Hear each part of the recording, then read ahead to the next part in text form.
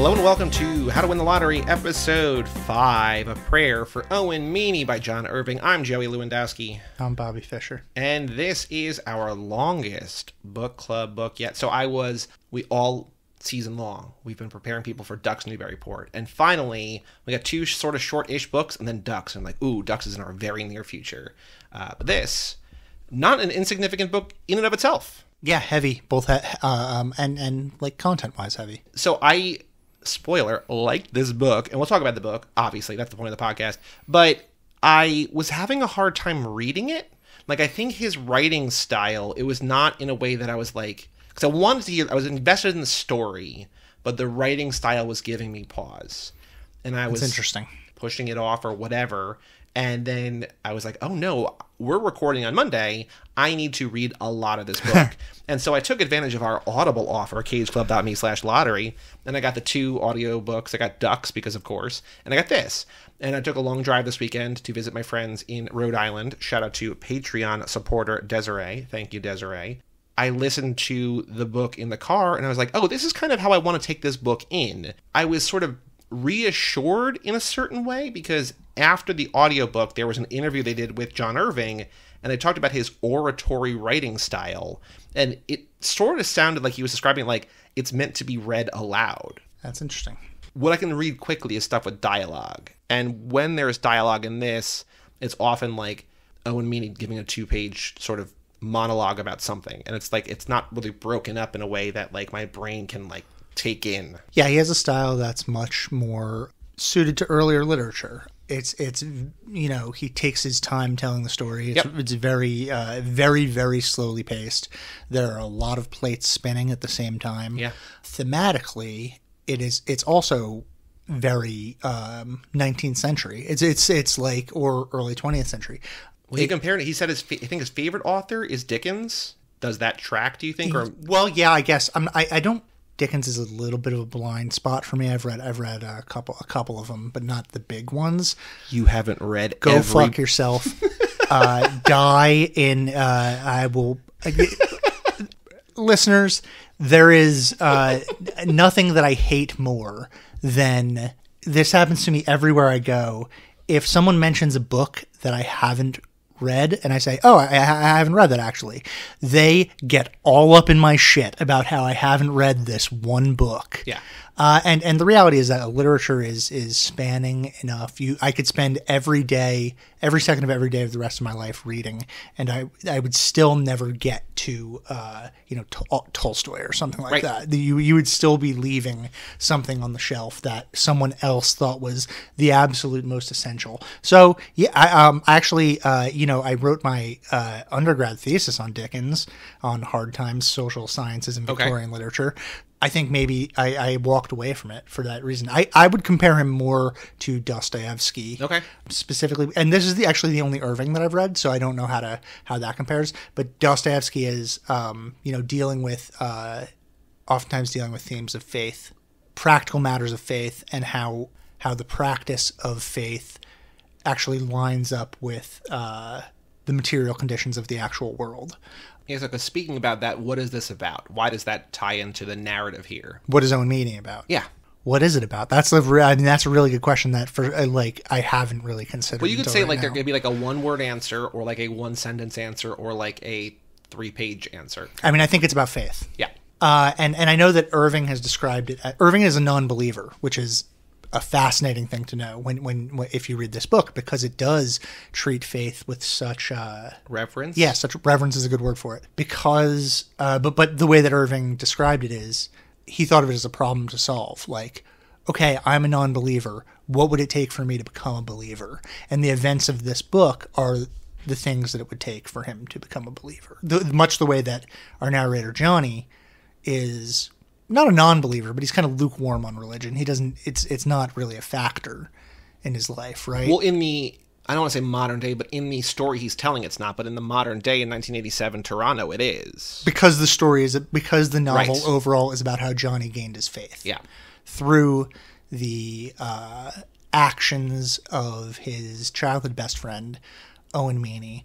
Owen Meany is a boy who stopped growing at some point. He's a tiny little guy with a all caps voice, described as a scream, influenced by the fact that he grew up in a granite quarry, so he has granite dust in his vocal cords, and maybe has a thing called singer's polyps, which paralyzes the trachea or something like that. I don't remember the exact details of that. So that's his friend Owen, and plot-wise, what's the inciting incident, would you say? So Owen, as the little boy who stopped growing, eventually gets to a point where he's like almost 5 feet and almost just about 100 pounds, because he eventually joins the military, and like those are the requirements, and he passes those. So he's not like a 2 foot tall guy all his life or whatever, but he's just like this little guy. And by the way, if you're not a Patreon subscriber already, patreon.com/lotterypod, next week on our off week, we're going to be talking about the movie adaptation Simon Birch, which we have not watched yet, but I'm very curious to see how they depict him in that, because I'm horrified. I'm horrified by the photos. I'm horrified. Have you seen Simon Birch or no? I haven't. Okay, fascinating. Neither have I. I didn't even know it existed. Totally. I'm horrified by the idea of this being adapted Sure. into a movie. But let's get back to. So the inciting incident is in the first chapter, which is called, I believe, The Foul Ball. There's only 9 chapters, and each of these chapters gets longer and longer. Like the last 2 chapters are like over 100 pages each, because it's like a 630-page book or whatever, and which I'm sure that there's some kind of like a reasoning for that. Maybe not. Maybe it's just the story that he's telling. I don't know. But in The Foul Ball, Owen Meany is up to bat at a Little League game, and after a series of things that any one of these number of things didn't happen, this never would have happened, but he gets up to the plate and hits a foul ball into the head of Johnny's mother, killing her. That's how the book basically begins. Yeah. Owen doesn't believe in coincidences. He's a person of great faith, and so he believes that there's a reason, and yes. that he is an instrument of God. Mm-hmm. There is a quote that I wish that I underlined. So the quote, I believe, is, it'd take me years, this is Johnny's narration, it would take me years to learn everything that Owen Meany was thinking, and I didn't understand him very well that night. Now I know that the armadillo, which we'll talk about, told me what Owen was thinking, although Owen himself would not until we were both students at Gravesend Academy. It wasn't until then that I realized Owen had already conveyed his message to me via the armadillo. Here's what Owen Meany and the armadillo said. God has taken your mother, my hands are the instrument, God has taken my hands, I am God's instrument. How could it ever have occurred to me that a fellow 11-year-old was thinking any such thing? Yeah, so it's a book about the deep belief that Owen Meany has purpose, that like God-given purpose. Which then we can discuss ideas like determinism and whether or not Owen is actually, if there's actually a plan, if God actually has a plan within the context of this, or if Owen is creating a determinism through belief. So this is, again, which we mentioned on the last episode, is that you said this is one of the 4 best books of the 80s. It might be the best book of the 80s. I'm actually gonna make an addendum to that. I rereading this, I think this is one of the, forget the 80s. Like, I think this is one of the best English language books ever written. So it's very slow, as we, I think, have kind of hinted at, alluded to, danced around. There's a lot that he just sets up that seems to have no payoff sometimes for hundreds of pages. And yet, I told you I was going to use this phrase, it is to me like the Paddington 2 of books, because Paddington 2. Insulting. No. I mean this as the utmost compliment. Because Paddington 2, people don't believe me when I say it is one of the finest films that's ever been made, and everything in that movie that is set up gets paid off. Even like sort of what seemed like throwaway things come back in the end vital and integral to the plot. Right. And so here, I messaged you when I was 2 or 3 chapters in, 100, 150 pages in, and that's what I was mentioning, like, this is so well plotted, because, like, he'll set up, like, this armadillo, and then, like, there'll be this whole back and forth or whatever, and by the end of the chapter, like, 4 or 5 things that had been tangentially, seemingly disconnected, whatever, all come together to finish the thought. And it's like, oh, wow. Yeah. And then that's amplified tenfold when, like, things they're doing throughout the novel come into play in the final, like, 15 pages. So what are the novel's mysteries? What are the primary concerns? Who is Johnny's father? Yeah, for sure. Is Owen Jesus? Okay, yeah. Kind of. Did Owen actually foresee his death? Is kind of a mystery. Okay. He has a dream, a recurring dream, that eventually we find out he sees how he's going to die and when he's going to die, and is so sure of it that he, because his family owns this granite business and does gravestones, pre-made his gravestone and joined the army to, like, basically make this happen. That's all stuff that we don't really like that stuff. Those are the various threads in confluence with one another. Sure. Right. But our primary mysteries are Who's Johnny's father? Who's Johnny's father? What is the unspeakable outrage? That's a big one, which is the question about Jesus that you're asking. But that's seated in the very beginning as Owen having a specific beef with the Catholic Church. Yeah. And that specific beef with the Catholic Church led to his parents leaving the church and him switching from being a Catholic to being an Episcopalian. And he says over and over again, they left the church because of an unspeakable outrage. And because the outrage is unspeakable, he doesn't talk about it. We hear over and over again about this unspeakable outrage, but we don't actually learn what it was until after Owen's death. Yeah. At which point we learn that his mother gave a virgin birth. Supposedly. To him. Well, so I read that. I mean, I think you have to take it literally. Well, but it also reads like someone who is processing horrific trauma from a terrible assault or something like that. Like that, because Owen's mother is basically comatose. Mm-hmm. She stares out not even out the window. She stares at the wall all day long. I think they use, and again, this is the 80s, but I think they call her retarded. I think they use that. That's a word that flows through.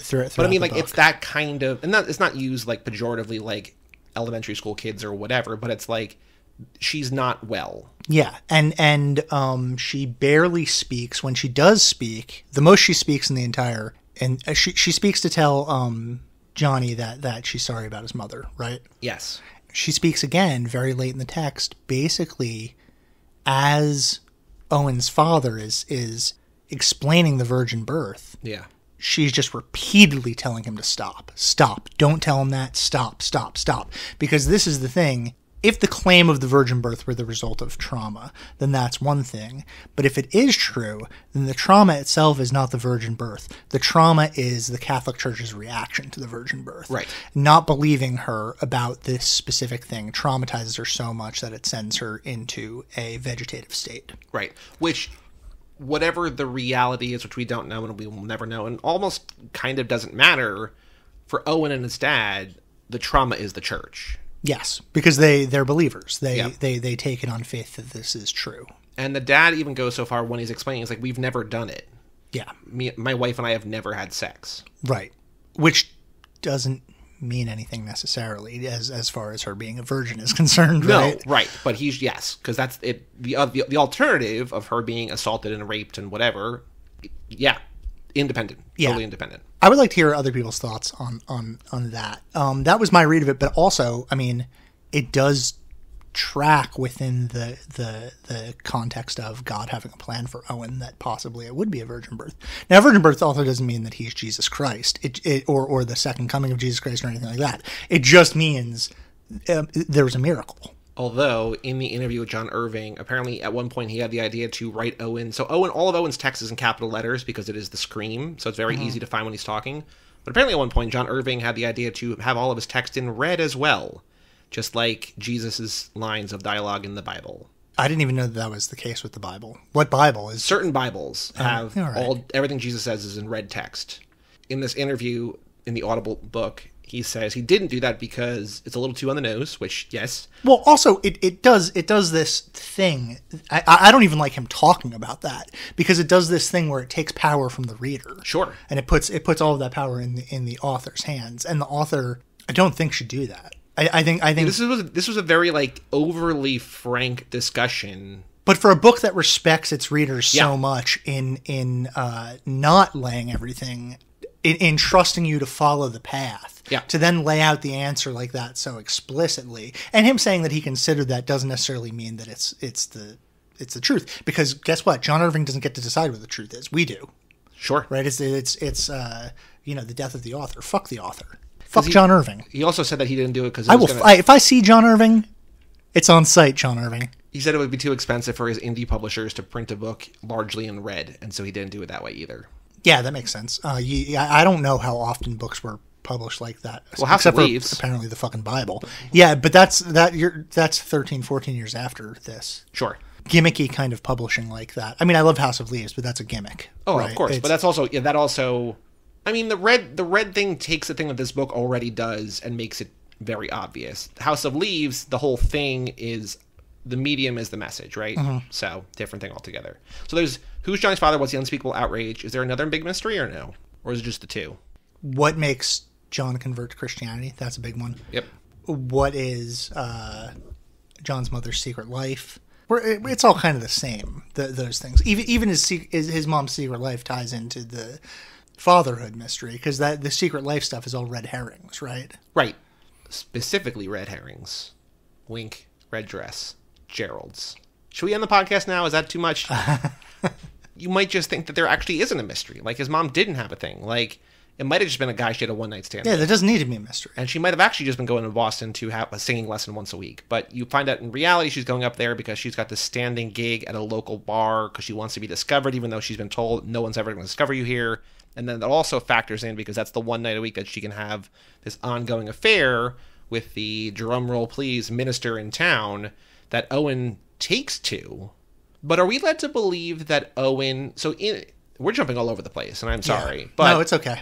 In this book, Owen gets kicked out of the Gravesend Academy. That Johnny's stepfather, Dan, who by all accounts is his actual father, like just not birth father, but like... And a great father. And also a great father to Owen. Yes. Owen gets kicked out, and they spend a lot of time there, and they're in... I think it's Owen and Johnny, and I think maybe even Dan are in the minister Merrill's office, the Reverend Merrill's office at Gravesend Academy, because he's the school's minister.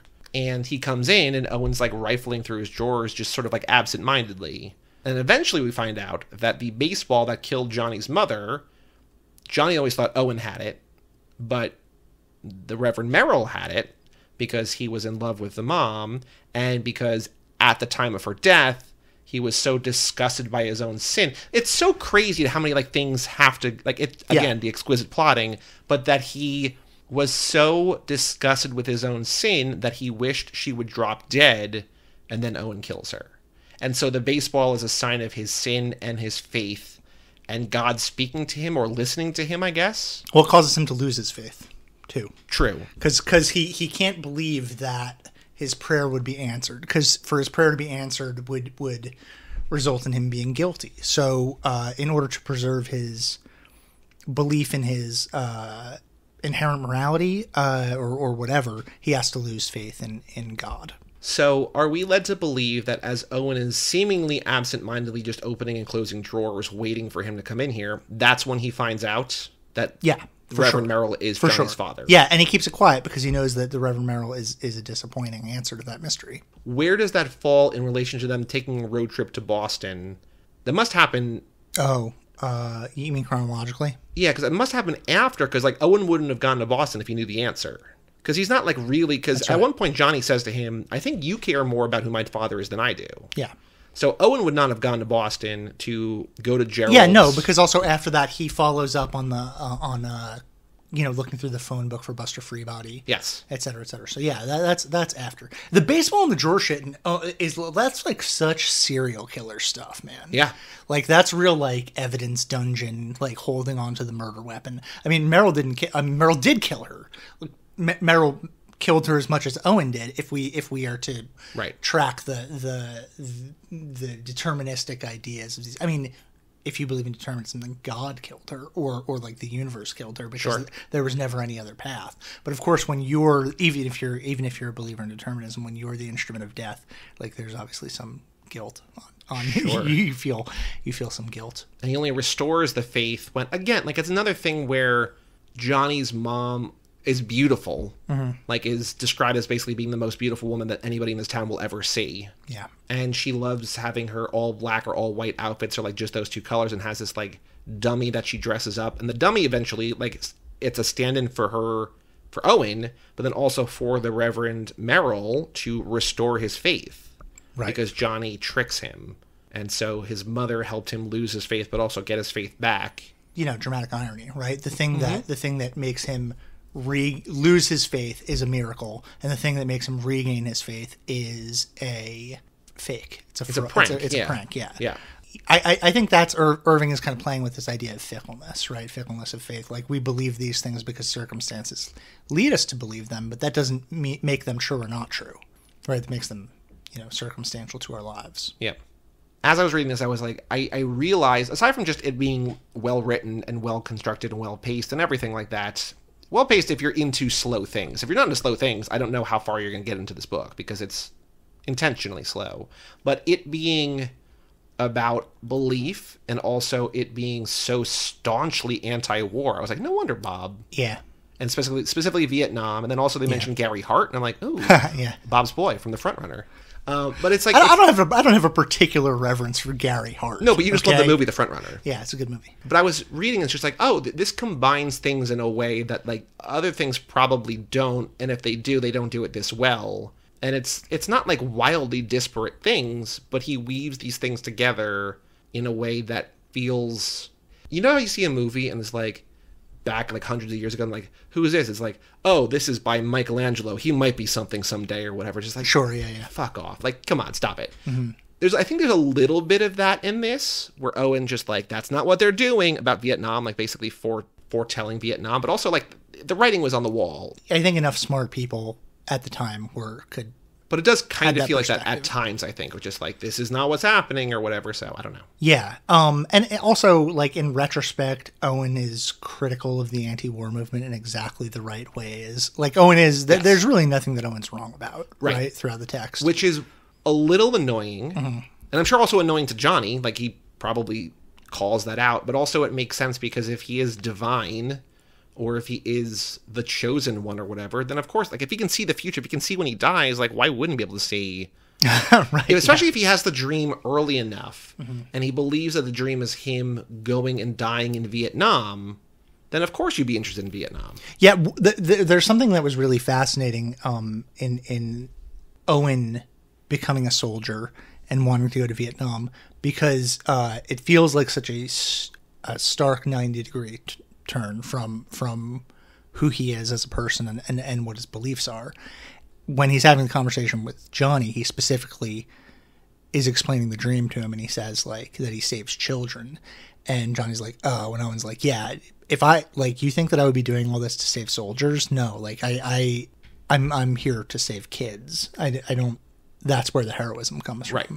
And like that's, there's I think it's the Paul Hardcastle song 19, like the average age of the Vietnam soldier is 19, and like then they make a point of it, like it's just dumbass kids largely getting sent over there, and they have the whole like, it's a good thing that we're giving them an opportunity. Like they retroactively dissect and analyze the political messaging of the time.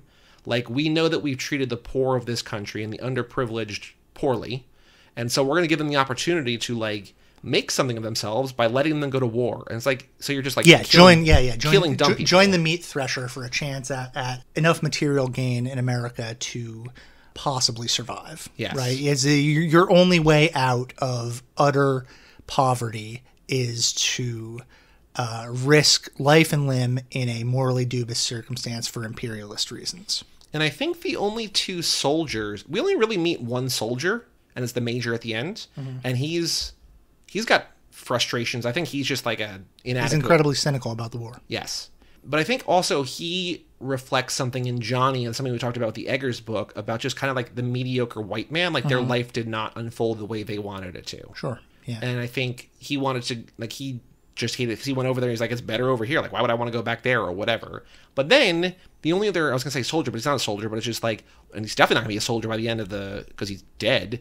But Dick, who eventually kills Owen Meany with a grenade, he's like the stereotypical like 16 or whatever, prototypical whatever 16 or 17-year-old in the audiobook, like Southern hick voice, which he's from Phoenix. It's like that's such the audiobook is not great. I like, come on, I liked having it read to me, but the voice is I don't know what a Phoenician accent sounds like, right? Is it like, it's probably like this? You think it's Southern? It's just like flat. No, I mean like ours of Middle American. Yeah. Oh, you mean a thick New Jersey accent?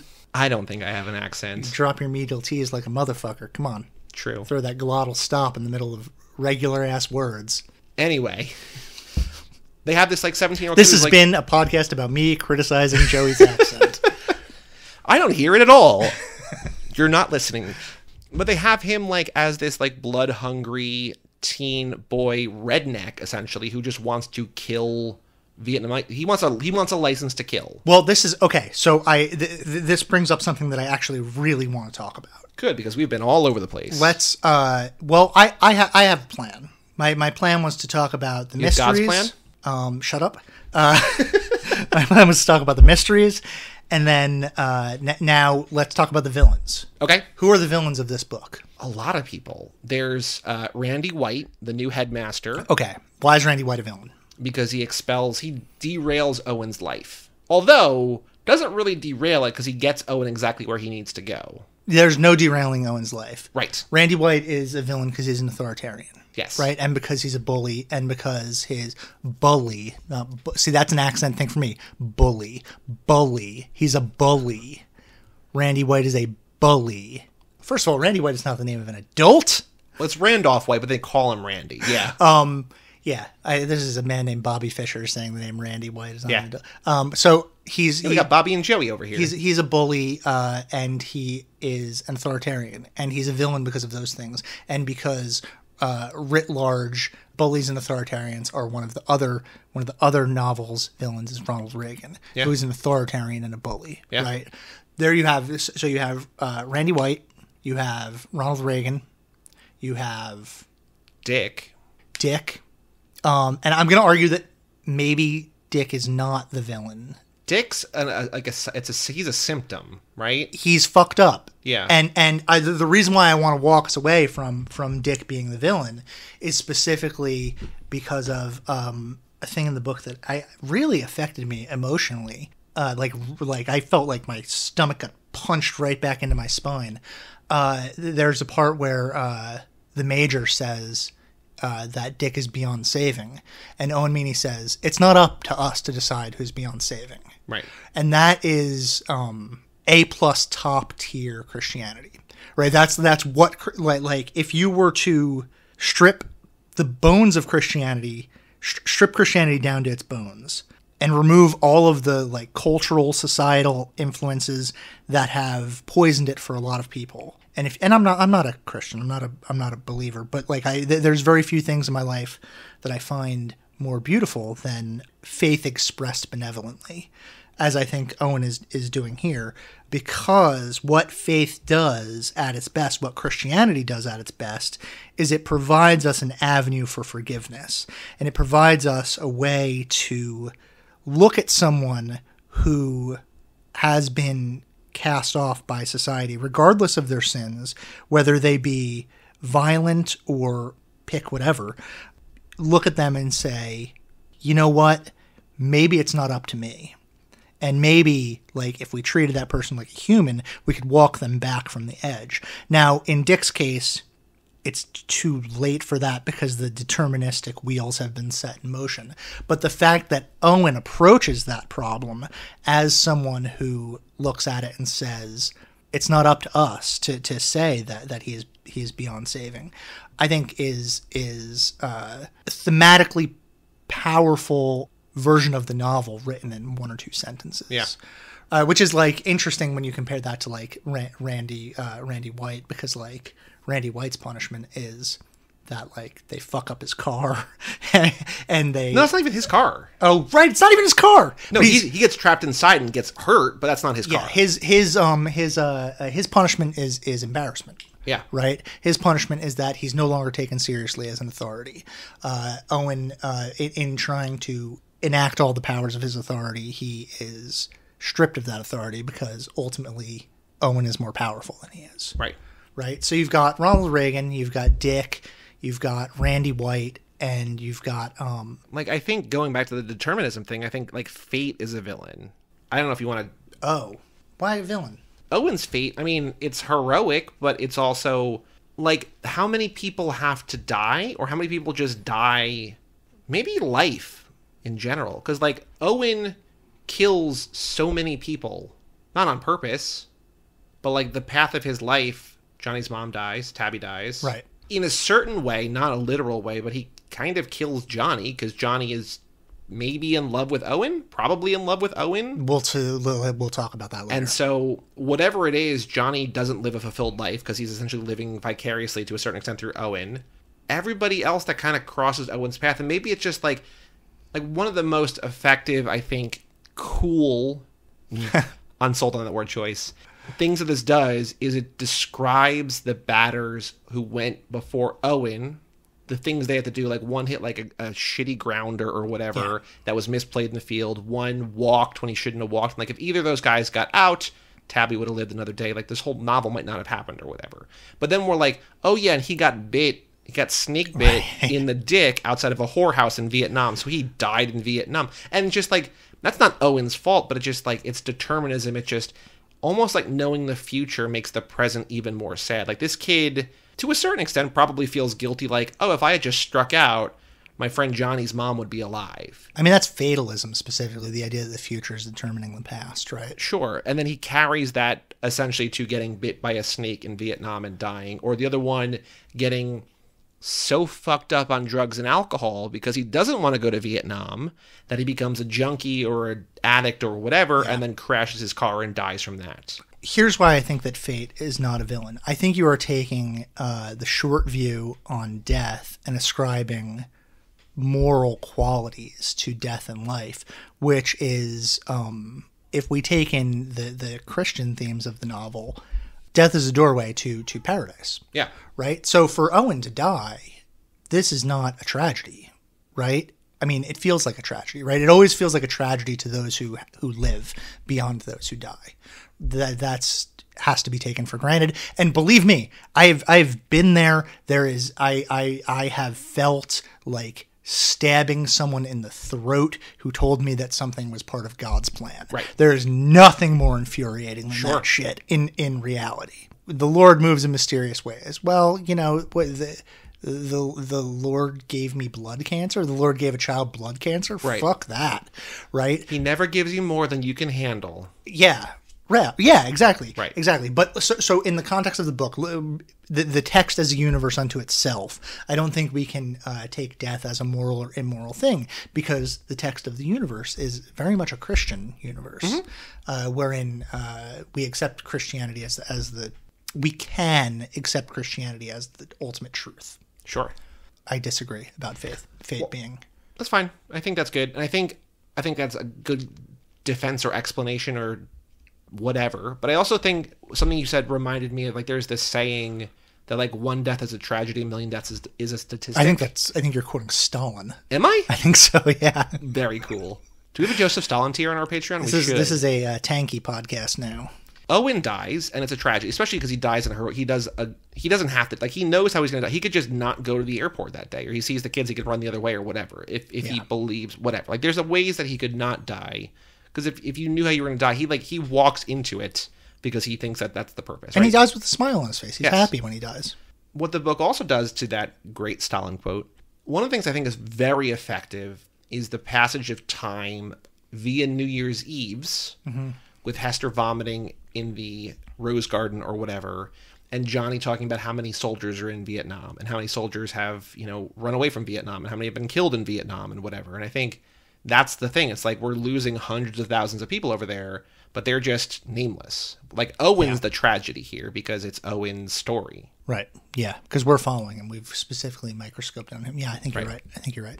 So, I think we have 3 more villains that I can count. 3 more villains? Yeah. 2 of them are... So Barb Wiggins is a villain. Oh, yes. Right? Because she is... former airline stewardess, flight attendant, whatever they called her. Yeah, because she is also a bully. And she, very similarly to Randy White, she feels undermined by Owen, so she attempts to embarrass him by giving him a hard-on. By kissing him on the mouth when he's 11, and she's a grown-ass woman. Yeah, so she wants to... he's bound in swaddling cloth, and he can't move, and she gives him a hard-on so that he's embarrassed in front of everybody. But Owen doesn't really seem terribly embarrassed by that. I mean, he blushes a little bit, but also later on we find out that Owen has a huge dick. I was going to say that, yeah. Truly no reason to include the fact that Owen has a huge dick in this. Or as they call it, a doink. A doink, yeah. So Barb Wiggins is a villain, and Barb Wiggins' villainy gives us one of the best Dan Needham moments, right? Because Dan comes in and stands up for not only Owen, but for Harold, the kid drifting in the rafters. Yes, because she says that, because her husband is the other minister, right? Uh-huh. And she says, Owen's not welcome in our church until he comes and apologizes or whatever. And like basically the way she's saying is like, even after he does that, he's not going to be welcome back. Johnny tells Dan this, and Dan says, who's going to talk about the kid that you left up in the rafters, who's still up in the rafters right now, by the way, who eventually comes back and is at the funeral. And I'm not sure that this is what the text is saying, but it is a culturally thematic thing. Who the fuck are you to decide a boarder for a church? Who are you to say who can come in and go out of God's house, well, right? That's what's fascinating about what you were saying before about A+ top tier Christianity. Like, Owen walks the walk. Yeah. And I think there is something, and again, maybe it was always the way that we grew up, but like as children of the 80s and 90s, like what we think of school, like I think of school probably as much meaner then and today than it was in the 50s when he was, because this takes place, I don't know if that's true or not, but the point I'm getting to, so that Johnny and Owen were basically born in 1942-ish. The mom dies in 53, and then they eventually go to be like, it's, Owen dies probably the mid 60s some point, right? I just think about if someone, because Owen is physically, I don't want to say deformed, but physically unusual. Yeah. Thereby a target for bullying. And he's got a weird voice, thereby a target for bullying. And he's also like so supremely in tune with his faith to the point where like he seems more not even just like religious, but knowledgeable about this than even the minister. Like, it just feels like that's right for bullying. And yet I think because he is so pure that he, I don't want to say gets a pass, but people respect him more. And also he just becomes so pure of heart and like helps people that they all like. He's also like evidently incredibly charismatic. Yeah. Right? Like he commands, he steps into a room and partially because he stands out physically and because his voice is so unique, he becomes the center of attention. Yes. The spotlight's on him. He doesn't shy away from that spotlight. Well, again, goes back to you shall know our philosophy. It's just like there's the narrator not really living a life, and there's the charismatic, charming best friend who is able to do anything in spite of whatever limitations life maybe throws at him or whatever. Right. Anyway.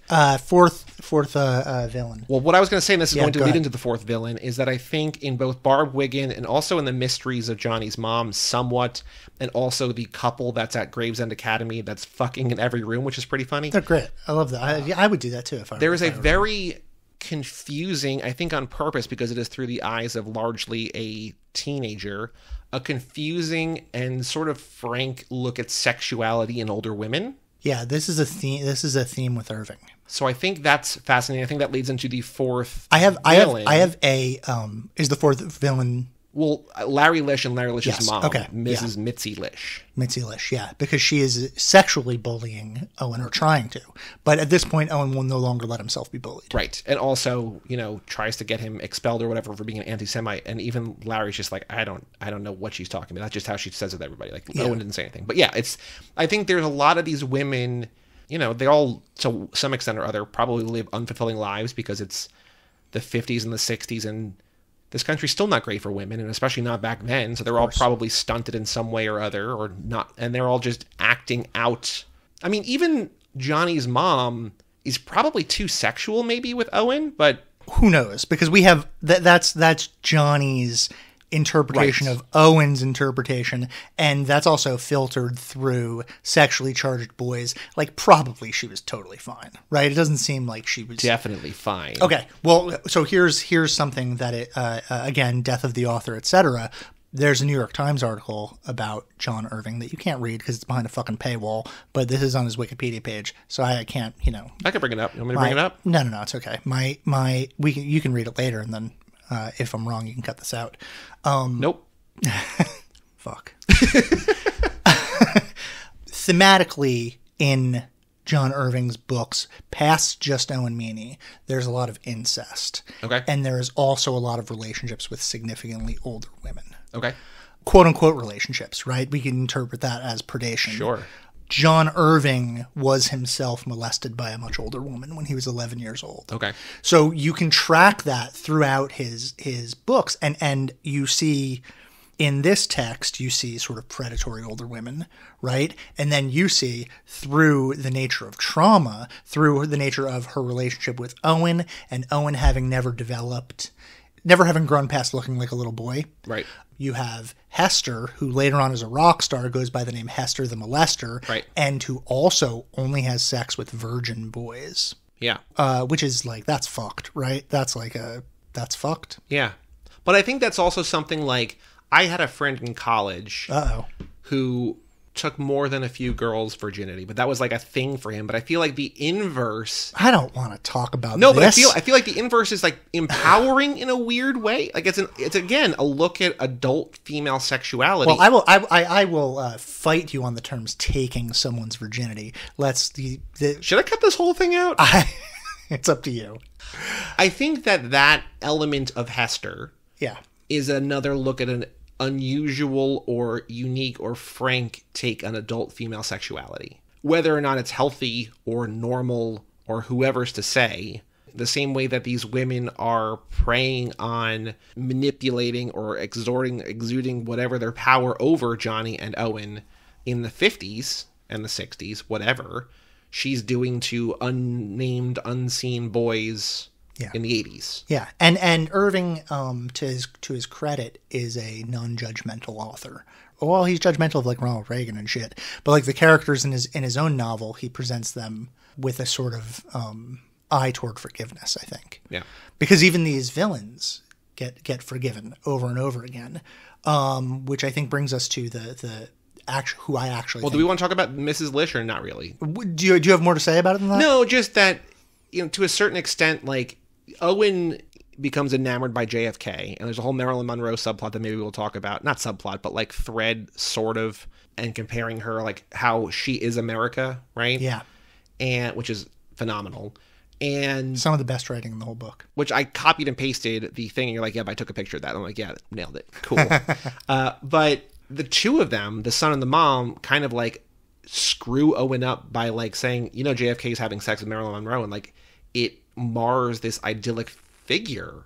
Then maybe he's like, maybe Catholics are bad, because he like he doesn't outwardly say that, but he like goes out on a ledge to a certain extent to like vouch, like he runs like a voting, like a pledge drive or whatever, like get people to vote for JFK, and then he finds out that this guy is like a philanderer, and so it shows you that he's a false idol. Sure, there are no heroes outside of Christ, I guess, and Owen Christ. That's good. I'm glad that you brought it back to talk more about Lish, because that is an important theme to think of. I did think of a thing, like men are from Mars, women are from Venus, like that that thing from the 90s or whatever. I was thinking men are from New York, women are from Los Angeles. Is that anything? No. I mean, what would it be? What is it? I don't know, because that's what the Lish is, but like it's the inverse. Like Mrs. Lish is in New York and Mr. Lish is in Beverly Hills. Men are from Ames, Iowa. Women are from Fort Lauderdale, Florida. Makes sense to me. Farmers and I don't know. So who's the real villain? Say the misogynist thing you're about to say. Like bikini, like beach babes. Okay. It wasn't terrible. It was just not smart. All right. Who's the real villain? Who's the ultimate villain? The real villain is Merrill, Johnny's father. Yeah. Reverend Merrill. And the reason why, which I had brought up on my phone, but now I have to scroll backwards because my phone went to lock screen. This is in a conversation with our friend Egg. Yeah. I got my thoughts out in the conversation, and then and I only came to this in the last pages towards the end, because I guess that's when you would come to that. What's remarkable to me, and I'm sorry to interrupt you, is that how much happens in the final pages. Because for a book that moves so slowly. Yes, because another thing this book does structurally is it'll be like, and then there was Owen's funeral, and then like 75 pages later we get to Owen's funeral, but like it says a thing that's going to happen, and then like backtracks deftly and like sets it up in a way.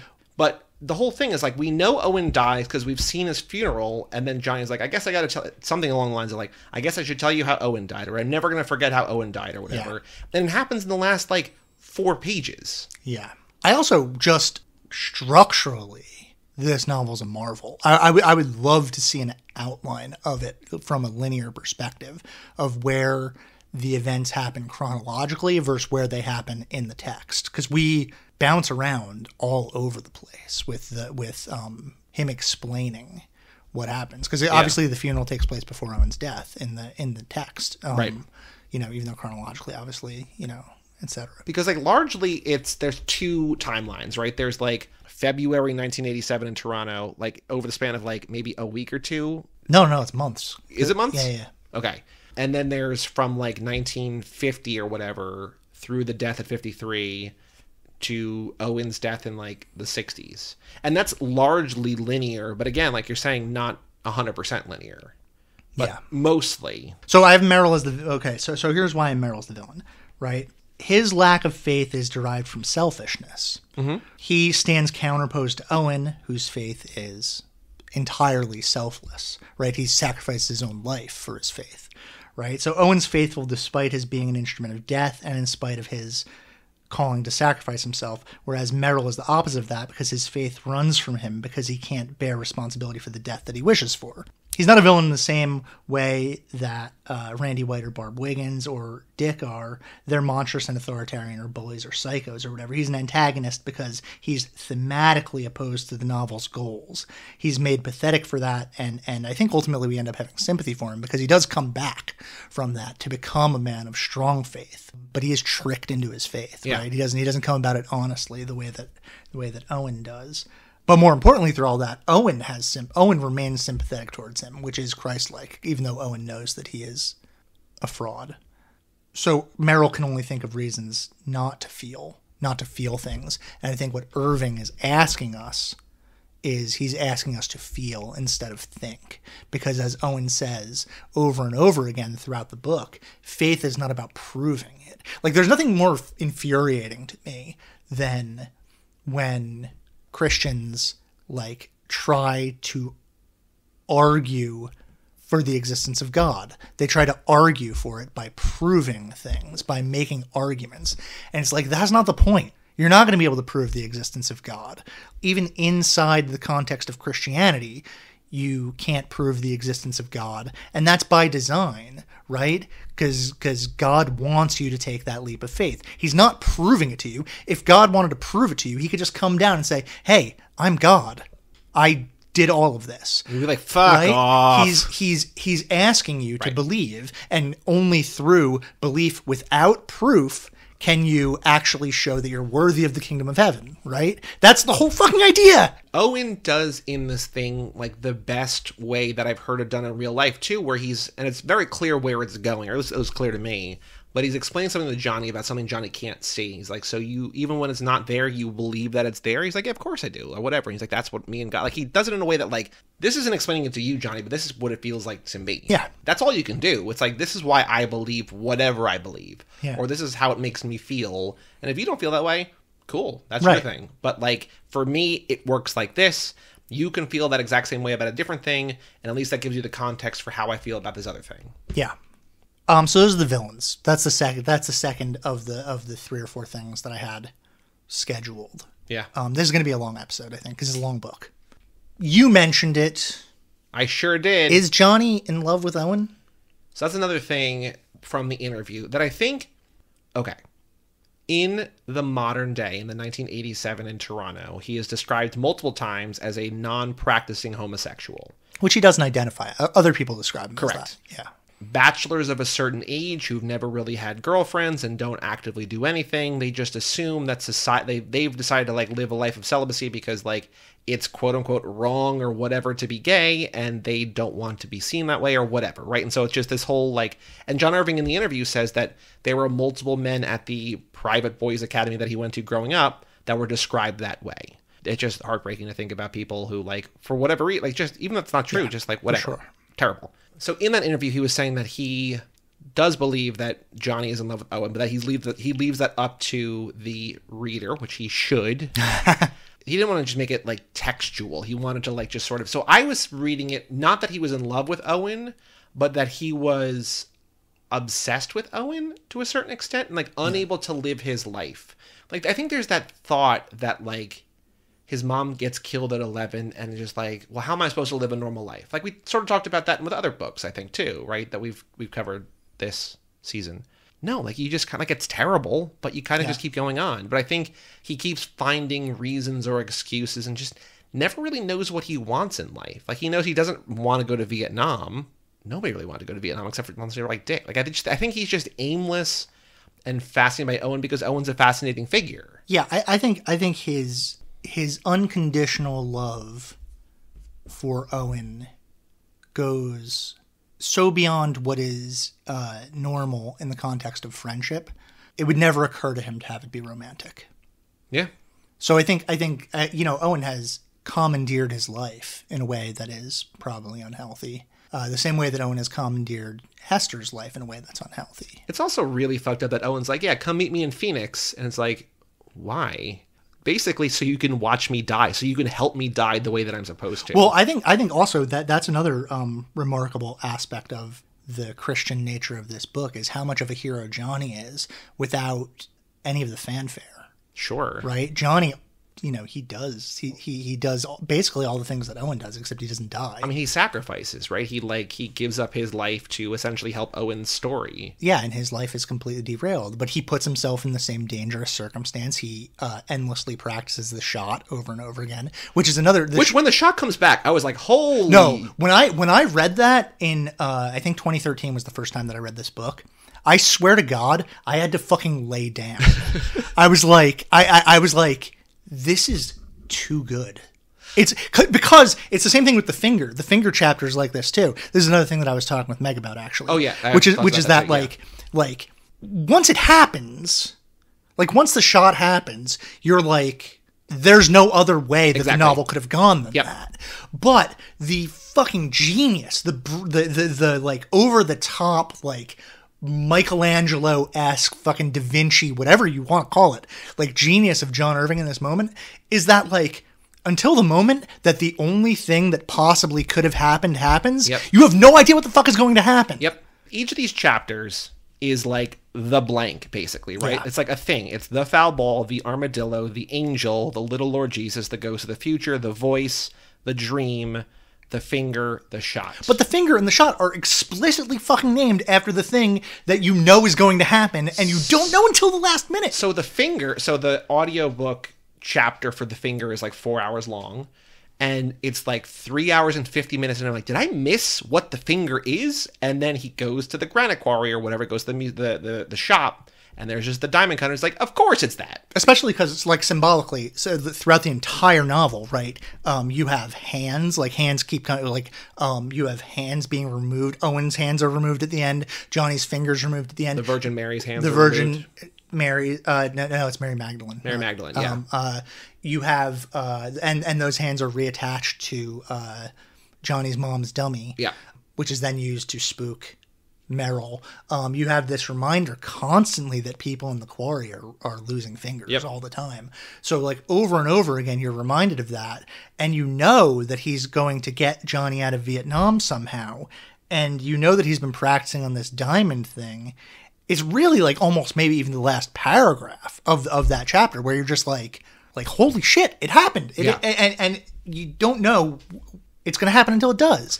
Because, and we were talking about this before, that the funny part about the interview with John Irving was that he said that a lot of book reviewers outed themselves because they described Owen as a boy who died in Vietnam, and they described Johnny as a Vietnam deserter. Like he defected to Canada. Right. Yeah. And neither of those happen. Right. Owen dies in a bathroom in Phoenix, and Johnny, dodges Vietnam in a different way, but like he doesn't go to because we see him in Canada. We know from the very first chapter, right? He's talking in the modern day that he's in Canada. You're like, oh, he chooses to go to Canada because America killed Owen Meany. Right.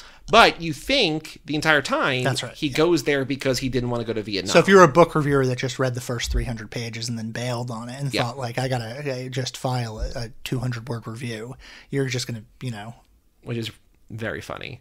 Because if the shot is not utilized in that way at the end of the novel, we have spent probably 60 pages of the entire book talking about this fucking useless basketball thing that has no other thematic relevance. That's to the other thing. He loses the finger in a way to like propel the narrative in a way that like wasn't how you expected it to go, but was the only way that it could go, right? Mm-hmm. Yeah. So the shot, it's basically like an alley-oop kind of, but Johnny is getting the ball, a basketball, passing it back to Owen, and then like lifting Owen up and letting him dunk. Basically, is that the shot? That's the shot, yeah.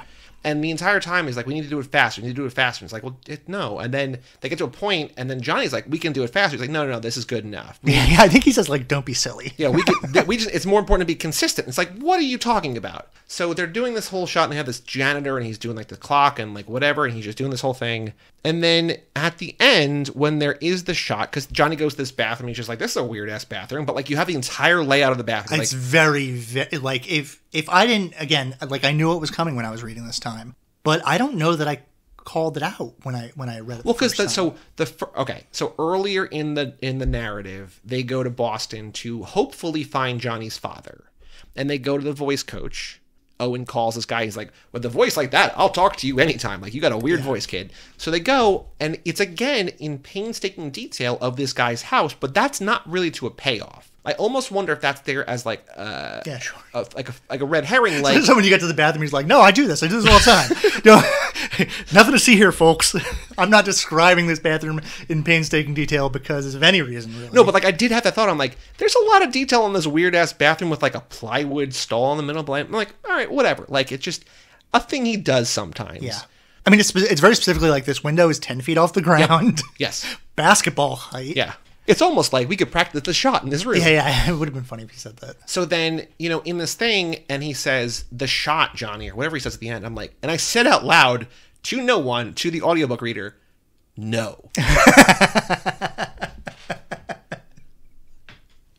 Yeah. Like I said, the first time that I read this, I put the book down and I went and I laid down.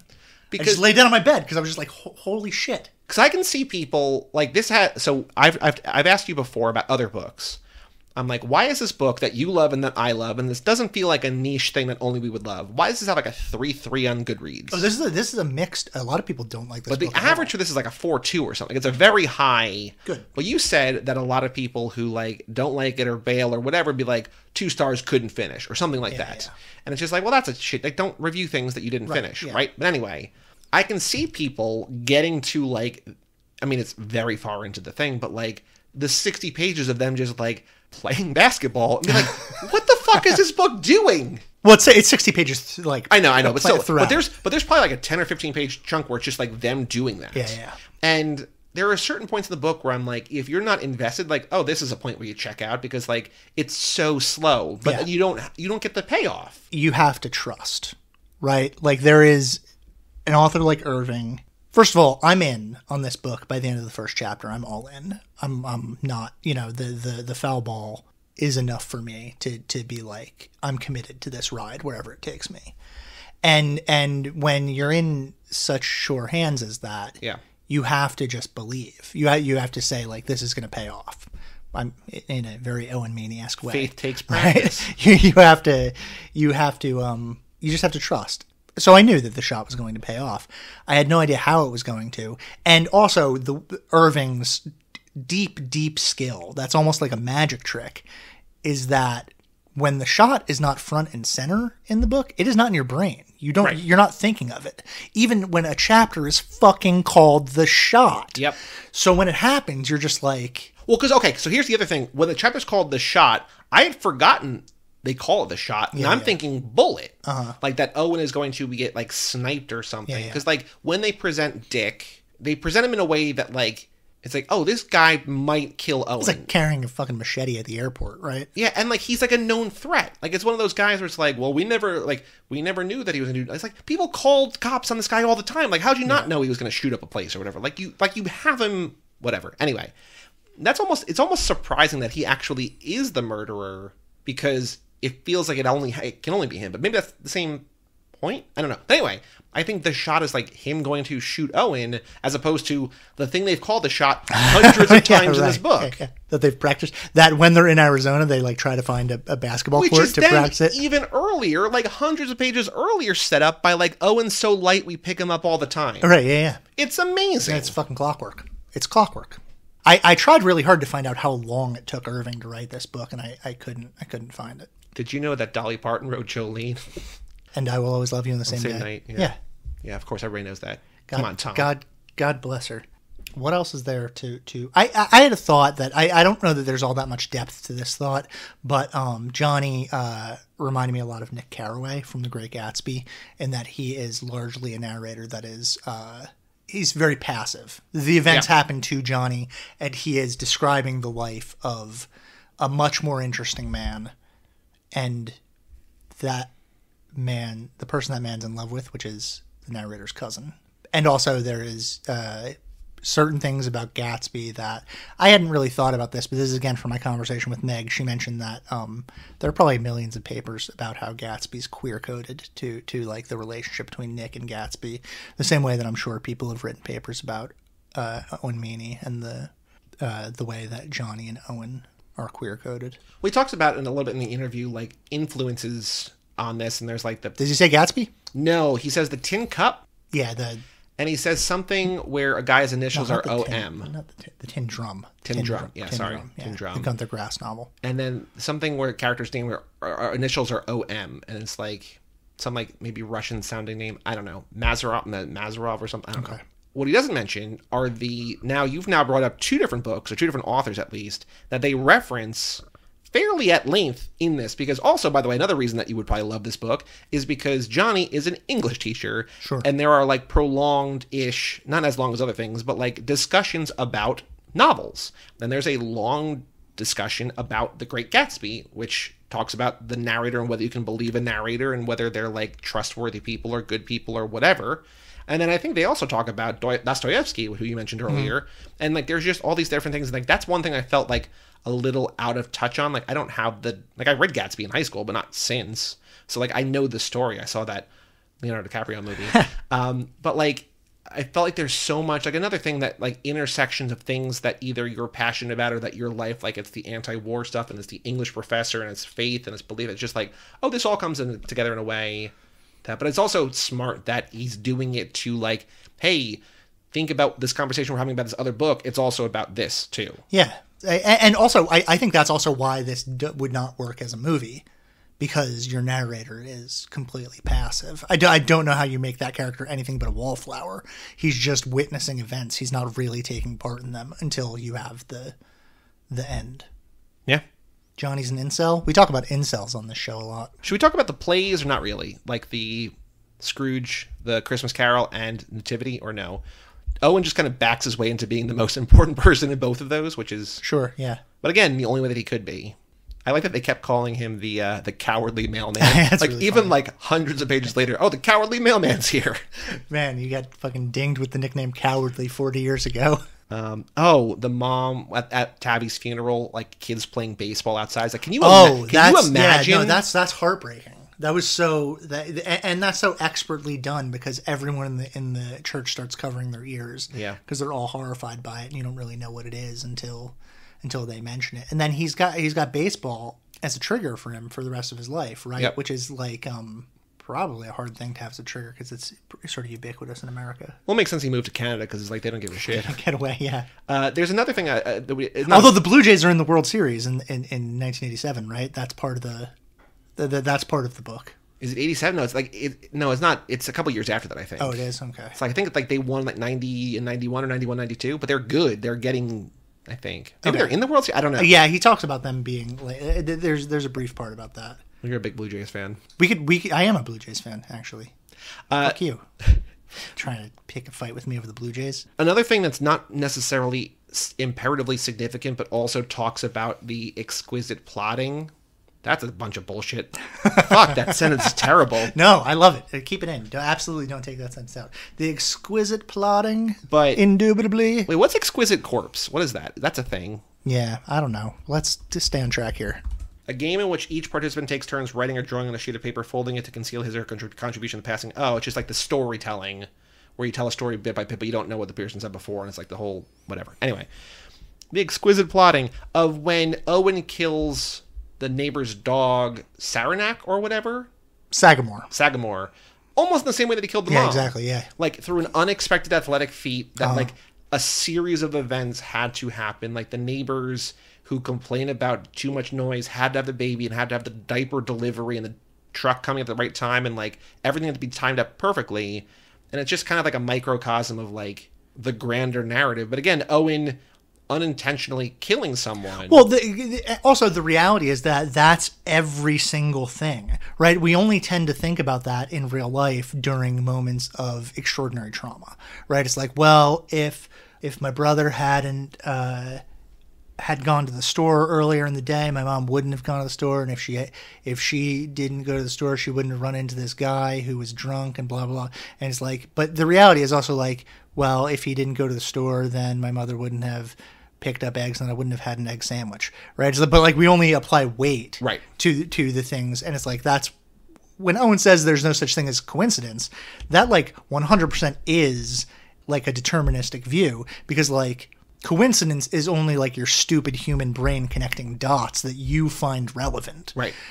Everything is interconnected, and you can connect. You can like create any narrative that you want. It's like people who are like, I was just thinking about him, and then he called me out of the blue. I must be a little psychic. And it's like, how many fucking times do you think about him and he doesn't call you? Right. Is that relevant? Right. Of course, it was going to happen eventually. Yeah. I wrote down something we talked about. Dan defending Owen and director Barb is the book's best showing yet, which I was just like, What are you, a theater reviewer? yeah, maybe. Erections. Barb kissing Owen. Johnny wanting to take advantage of Jermaine. Should we talk about Jermaine or not really? Well, she's a development in Johnny's sexuality before Johnny's sexuality is snuffed out by Owen's death. Yeah. And by his consistent rejection. But it almost feels like, oh, my friend Owen got an erection, I should get an erection too. Yeah, that's a good point, yeah. The one thing I texted you about that I would love to see is just a mini series of Owen and Grandma watching TV and just shitting on it. Because there's like like a podcast. Owen and Grandma having an old TV podcast. Because they talk about how they hate everything, even though, as we know, the shit that you hate don't make you special. But they're just shitting on everything, and there's the one thing that they both loved, and it's Liberace. Yeah. Well, so that's something that's actually interesting too, is the lack of commentary on the AIDS epidemic and the lack of commentary on gay content in general, except for Owen and the grandmother to sort of cheer Liberace along when he says that he's not gay. So that's actually another thing. I didn't realize that I learned so much from this interview, but that's another thing that John Irving brings up. He says that he did his Vietnam book is 20 years after Vietnam. The same way that he set Cider House Rules so much earlier because he didn't want to have it weighed down by like the modern consensus or whatever. So I feel like he's not commenting on the gay culture and the AIDS epidemic because that's happening then. Yeah, that makes sense. So if he did a book like in 2005, maybe like it would be about that, right? But like he wants to consciously give himself distance and time to process.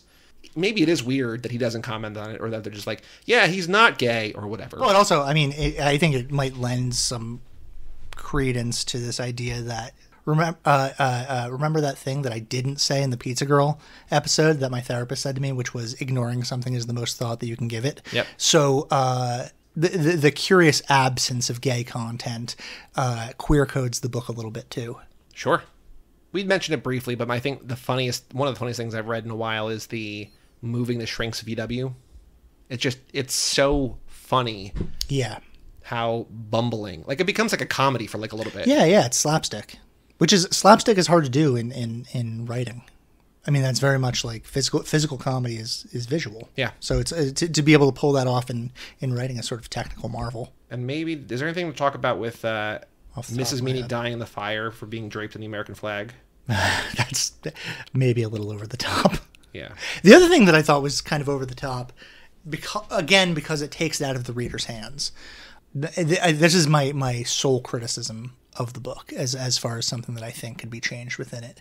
Owen possessing Merrill briefly to have him speak in Owen's voice, and Owen rescuing Johnny from falling. He's down a ghost. the stairs. He's a ghost for about 15 pages. Yeah, I think that is a bridge too far for me. I am already there on faith. I think Irving is in this case doing what Owen has argued against so much, which is that you don't need to prove it.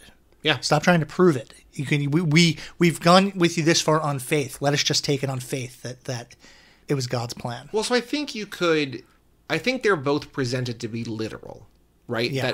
But I think that they can both be taken metaphorically, where like Johnny is like stumbling around drunk and almost falling down, and like just having a moment where he catches his balance or whatever. Like he's like grasping for something that like finds the light switch and reorients him, right? Like it doesn't have to be Owen Ghost Owen taking his hand and putting on the light switch and then pushing his back forward. Even though that's how it's described, it can be just kind of like a lucid, like a moment of clarity. Right, it is subjective first-person experience of an intoxicated person who's been traumatized. And then there's also like he possesses Mr. Merrill to shout in Owen's voice, but that just might be guilt. I don't know. That might be a stretch, but again, is that more of a stretch than he's a ghost possessing a man? Because there's not really fantastical elements, unless you count like religion or fate or determinism as fantastical. Like there's nothing else even remotely to that. So like, is it a stretch? I don't know. But I agree. It's weird. It just I think it pushes it a little bit too far for me. Like I wouldn't want the book to become this, but like if Owen was just like Ghost Owen for the rest of the book, like it's like okay, at least it's like a thing, right? Yeah. But just to have these 2 moments or whatever, it's strange. But let's talk about, while we're talking about faith, let's talk about the titular prayer for Owen Meany, which is not really quite a prayer at all. Yeah, so it happens after Owen gets kicked out of Gravesend Academy, right? Yeah, for counterfeiting draft cards. And it's led by Reverend Merrill in a act of defiance against the current headmaster, Randy White. Merrill, in leading this prayer, it's a silent prayer. Yeah. It's gone completely quiet, and it goes on for a long time. And this is after the new valedictorian, because Owen was the only kid in the class who had a perfect GPA, and he was going to be the valedictorian. He was like working on the speech, and the new one comes up, and he's just like, "Yeah, Owen's out of his class. I got nothing to say." Yeah, he's the voice. Yeah. But a thing that we learn later on, which we couldn't know at the time, is that Reverend Merrill has no faith. So because he lost it. He had it at one point, but he lost it. The reason that he's not saying a prayer for Owen Meany, the reason why he's not leading the congregation in prayer, is because he's a non-believer. He doesn't believe.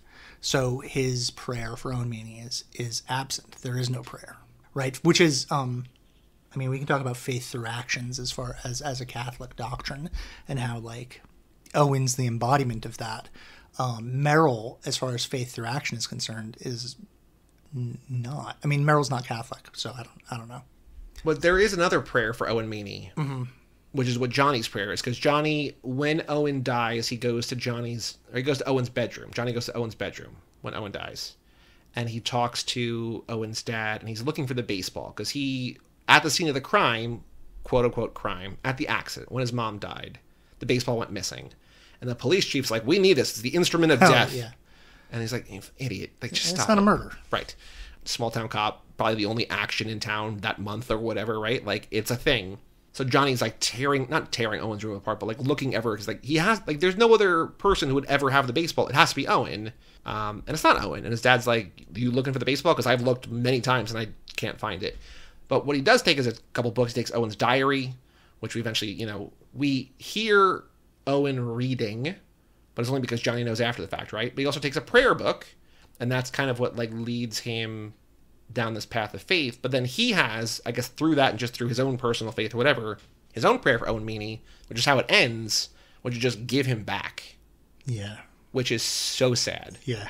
I think it's the last words of the book, right? Give him back. Yeah. And I'm going to keep saying it, give him back. It's like, oh, God. Yeah, no, this is harrowing. Yeah. Especially because Johnny has faith, and he knows that it's the right thing, and he knows those children are alive because of Owen, and he knows that Owen did what he wanted to. He, whether or not want was a factor, right? He was God's instrument, and Johnny believes that. But Johnny, in the selfish way of the living, want the dead to return to them. Yeah. Heartbreaking. Yeah. The other thing that is along these lines, well, this is out of context from almost everything that we're talking about, but I remember texting it to you because I found it incredibly moving, was when they're talking about the shot, Owen says, we just need a little faith. And Johnny says, we need to practice. Yep. And Owen returns by saying, well, faith takes practice, right? It's so simple, right? Like, it's such a simple thought, but that's what it is. It's just, they're both kind of right. Owen's just more right. There's also the passage, and I think this is the only thing that I want to talk about, comparing Marilyn Monroe to America.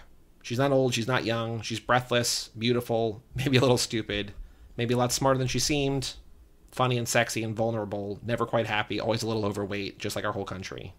It's just like, holy shit. Like, it's just, I don't know if it's a thing that, like, people consciously had a thought of at the time, or if that's just John Irving being like, I can craft something out of this. Well, I mean, more importantly, the part after that where he says, and powerful men just think that they're there for a thrill. Yes. They think she's there for a thrill. Those famous, powerful men, did they really love her? Did they take care of her? If she was ever with the Kennedys, they couldn't have loved her. They were just using her, and they were being careless and treating themselves to a thrill. That's what powerful men do to this country. It's a beautiful, sexy, and breathless country. Powerful men use it to treat themselves to a thrill. They say they love it, but they don't mean it. They say things to make themselves appear good. They make themselves appear moral. That's what I thought Kennedy was, a moralist. He was just giving us a snow job. He was just being a good seducer. I thought he was a savior. I thought he wanted to use his power to do good. People say and do anything just to get the power. Then they use the power to just get a thrill. Marilyn Monroe was always looking for the best man. Maybe she wanted the man with the most integrity. Maybe she wanted the man with the most ability to do good. And she was seduced over and over again. She got fooled. She was tricked. She got used. She was used up. She was like the country. The country wants a savior. The country is a sucker for powerful men who look good. We think they're moralists, and then they just use us. That's what's going to happen to you and me, said Owen Meany. We're going to be used. Fucking over and over again. And you think about it, reading it from 1987, and it's just like, oh, that happened. Nothing has changed. Nope. Nothing has changed. But, and it's interesting, there's a duality, and maybe this can be maybe we can move on to emails after this. There is a duality to that, like, we're going to be used. And in that sense, in like the syntax of that sentence is very careful, because it implies a negative, right? But also within the context of Owen's Christianity being used to be of use rather than to be used, right? It's such like a slight difference, but to be of use is the pinnacle. It's like the most valuable thing that you could do for yourself, for the world, for faith, Here I for am, God. Lord, it is I, Lord. Yeah, just that, yes. Yeah, or to the Bill Callahan song, the Smog song, To Be of Use, right? It's a beautiful, beautiful song. Should that be the closing music on this episode? The first line of it is, most of my fantasies are of making someone else come. So no. But it like starts out crudely. I mean, if you believe that sexuality is crude, like to like express a beautiful sentiment, right? The most valuable thing that you could be is useful. Sure. Like it's a very utilitarian, it's very Marxist, while at the same time being very Christian. Yeah, but being used is Completely like you're an different. object. Completely different. It takes thing. away agency. It takes away everything. Yeah, it's such like a slight syntactical difference, but it's the world. It means everything. Yeah, and by all accounts, like Marilyn Monroe had like a miserable life, but we all loved her. Yeah, she's a great actress. So Meg, our friend Egg, your friend Egg, our friend Egg, hey Yeah. Egg, future podcast co-host when I get fired from this podcast for not having smart things to say. She's great. She should have been on this. She should have been on this episode. She lives in Boston, though, so. I was just there. I could have picked her up. Not really. She lives in Somerville, Boston. Not Boston. She lives in Somerville. Like, so it's like We're twins. You guys have a twin city thing going on here. Yeah. Meg's reaction to A Prayer for Owen Meany. A Prayer for Owen Meany is easily one of the best books I've ever read. Okay. Brag. What is that? A brag? The book was sad but not cruel. I cried during the mom's funeral, and I teared up when Johnny lifted Owen to grab the grenade, but the book didn't feel like it was trying to force me to feel sad. It was just telling a story that had sad parts. I liked that there were twists that didn't feel like they were there to trick you. Irving laid a ton of foreshadowing. That's right, yeah. But didn't really feel like foreshadowing until afterwards. Again, what we talked about, the only thing that could happen is it just down that path, right? When you just had to bask in the glow of his genius. The moment that comes to mind the easiest is when Owen cuts off Johnny's finger. I audibly gasped once I realized what was happening with the saw, but up to that point in the novel, I just assumed that Owen had gotten him into Canada, even with Johnny saying that he didn't, quote, need Canada. Yeah, there we go. She sends an addendum, which I'm going to read first. I don't know if I can read either way, but she says, while reading, I pictured Brick from The Middle, Atticus Schaefer as Owen Meany, Angela Lansbury as grandmother, and Ruth Wilson as mother. I could also see Patrick Wilson as Dan, but I didn't picture anyone specific while I was reading it. Well, Dan's a ginger. Dan's like very specifically like kind of a someone that you would not recognize as being handsome. That's why it's so remarkable that the mother is interested in him. So Patrick Wilson is out. Too handsome. Yeah. You got to go with like the adult version of the kid from The Sandlot or something. Are you going to fart right now? No, I'm Joey lifted his one butt cheek up like he was going to like just let one rip. I was sliding my leg. That's getting cut out too. Don't keep it in, man. We all fart. Before I end my email, which is why I rearranged it. Before I end my email, I could seriously write a million pages about why Owen Meany is so great. I just want to give a shout out to Dan Needham for being one of the best dads in literature. Interesting to note that my two favorite Dan moments are when he's being a dad for Owen and not Johnny. When he lays into Barb, which we talked about, after Johnny tells Dan that she sexually assaulted Owen, when he lays into Ralph White about expelling Owen. Those 2 moments were some of the most satisfying. Yeah, that is great. We didn't talk about that, did we? The White thing. No, we'll get there. One more sentence. Let me just see what this says. Yeah. Those 2 moments were some of the most satisfying to me. They felt like the kind of speeches you make in your head after the fact when it no longer matters, e.g. the jerk store called. I don't know what that's from. What is the jerk store thing from? Well, I think it's just like a dumb retort. I've heard people say that before, but I always assumed it was like from a Will Ferrell movie or something. I don't know. If you want to email lottery@cageclub.me, join the egg. Yeah, so let's talk about Dan sticking up for Owen, because I do feel like, I don't know that Randy White is necessarily positioned as villainous objectively. I think subjectively, because he kicks Owen out and because he is so determined to make his life miserable, to go above and beyond. Because Johnny even says, confiscating everyone's wallets and shit like that, that's real, like... It gets worse as time goes on. Yeah. I think Owen knows what... Because, like, the first interaction he has with Owen, where he's just like, why am I talking to this guy? He's not a teacher. He's not a I'm kind of with him on that. It's weird for a student to demand. True. Again, that's even the point, right? Like, because to Owen, it's just like, this guy doesn't respect me. But to, like, everybody else is like, yeah, this kid's like 16. Like, what am I? I'm not gonna have a sit down meeting with him, right? Maybe we should respect 16-year-olds though. But I do like that he gets his comeuppance. That, like, it's partially, I think, because he's wrong, but mostly because everyone loves Owen so much, that they choose Owen over Randy, including Dan. And like, I like Dan. He's a good example of like small town brave, which is like, you know that your actions are going to be known by everyone. Mm-hmm. So you have to make your decisions, I guess, based on that. And so, like, I think it's harder to be brave in circumstances where you know everyone is going to know about what you did. Maybe not. Maybe it's easier to be brave in those circumstances. I think it depends on the personality. Yeah. But Dan is like he's a moral rock throughout. Yeah. The first thing we see Dan do is he shows up to the house when he meets the family, and he says, "Oh, you must be Johnny." And, like, Johnny makes a note that, like, he didn't talk to him like a kid. He just talked to him and he didn't talk to him like an adult, just like how he should talk to him. He's like, "Here's a gift. Don't do anything with it." But, like, knowing he's going to open it up or whatever, and then get terrified from the armadillo. But, like, it's just like he handles everything. Like, he knows he's been there before, even though he hasn't been. I don't think it's just like he just knows what to do. Yeah, love that Dan. Our smash hit topic segment.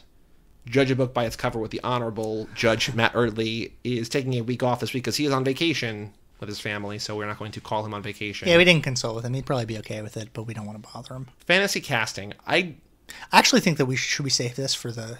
Yeah. Because we're gonna watch Simon Birch.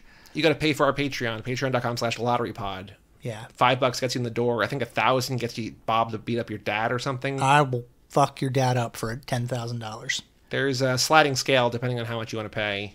Patreon.com/lotterypod. We'll talk about the casting there because I feel like it's going to be like, not this. Like, whatever we're seeing, not this. I have a very specific idea, but I also am, I think adapting this into, it's such a novel. Yeah. That adapting it into any other media would...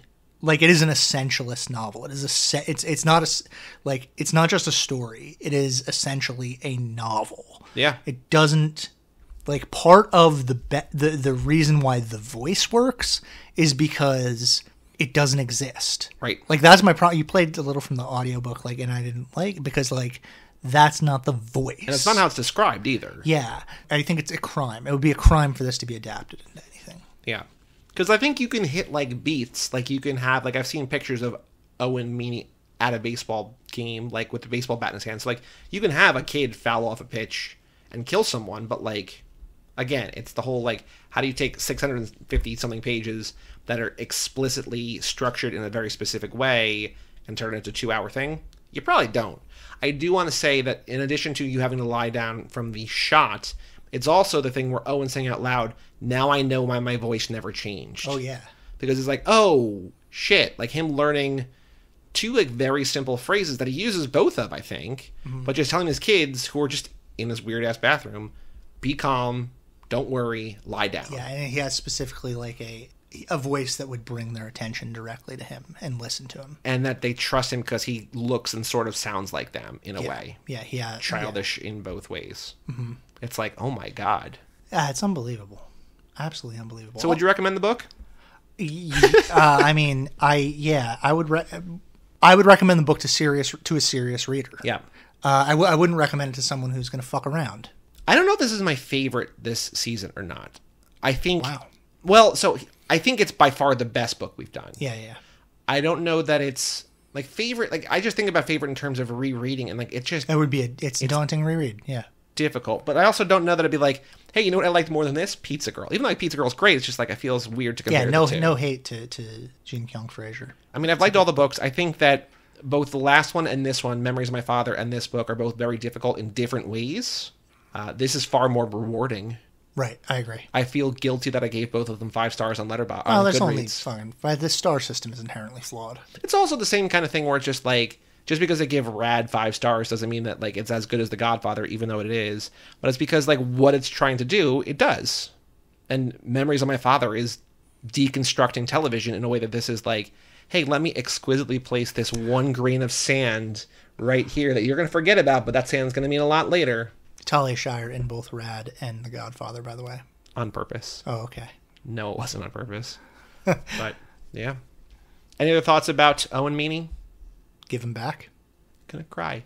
We have an email address, lottery@cageclub.me or lotterypod@cageclub.me. They both get here. Twitter @lotterypod, patreon.com/lotterypod, cageclub.me/lottery. Holy shit. For the Audible button, which I did. It's so easy to use, and you can cancel immediately. You get the 2 credits.